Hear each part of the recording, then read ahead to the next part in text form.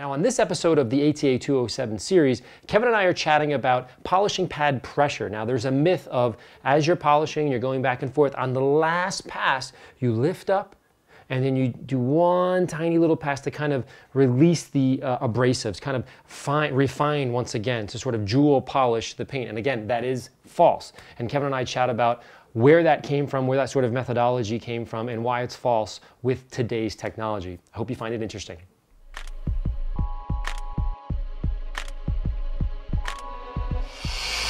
If we talk a lot, does it work real faster? Still getting made fun of already.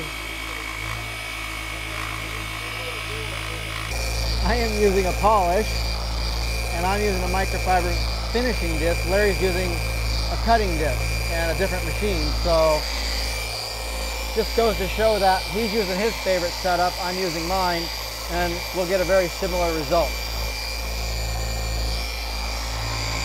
I am doing a quick mow down. I'm loading up a lot of paint, but I'm going to clean that in a minute. I expect a little bit of scouring, but I want to knock out this first section. All right, so on the forums and whatnot, or whatever on the internet, there is you know, a thing going around where people are saying, hey, on that last pass, that beautification pass, lift off and sort of feather.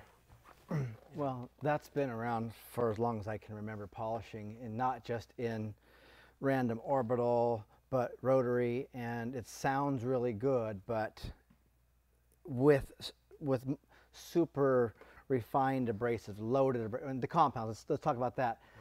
Non-diminishing abrasive. They take the most refined abrasive they can locate, put it into a compound, spend 2 years designing this compound or polish, and we have microfibers that are, you know, best in the world, foam pads. We have the best of everything, and then we dial in a procedure. I spend time figuring out how much speed, pressure, tilt, all those type of things. But if I don't lighten up at the end, I'm not getting a great result. Right. Do you mow your lawn and then in the last few passes bump it up a couple notches?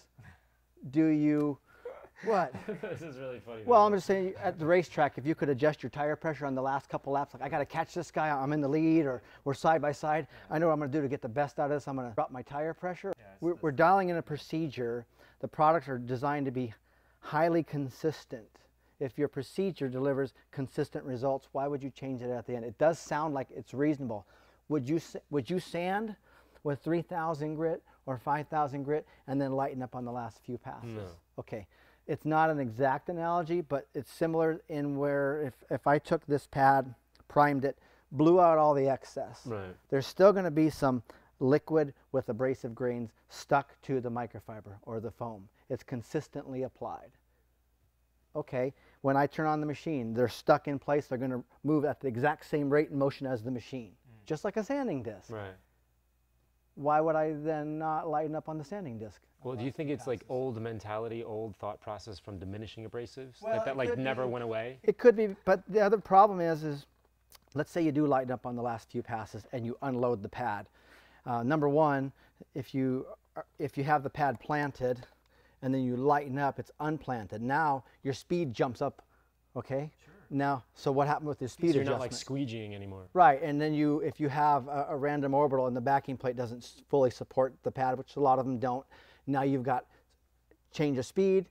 We've shown that how the patterns change with speed and pressure. That's all gone out the window. That's changed. And now anything that was stuck to these strings that are not in complete contact or running fast are now stuck and dragging and scouring. You're basically throwing like a curveball in the last second of your polish. It sounds like the right thing to do, but it's really not, and I haven't been in a situation where I thought, wow, I really wish I would have lifted up on the last few passes. And that's what I try to do with my entire polishing philosophy, is to say, do I need this product? Do I need this machine? Have I sat behind the wheel of a 21 and thought, man, I sure wish I had a 15 right now? If I did, then I would get one. But if I'm happy with the 21, in this size pad, I'm going to stick with it. I've never had that happen. Do you understand where I'm going? Is that if there's a reason, an actual reason, like, wow, I noticed the difference. And I think if you're doing proper procedure these days with our liquids, our pads, our machines, I don't think that is something you need to do, and I think it will be detrimental. Yeah. Well, So does that answer it? that answers that question. That's In a nutshell? In a nutshell. Massive one. Okay, get to work, huh? I'm getting yelled at for talking?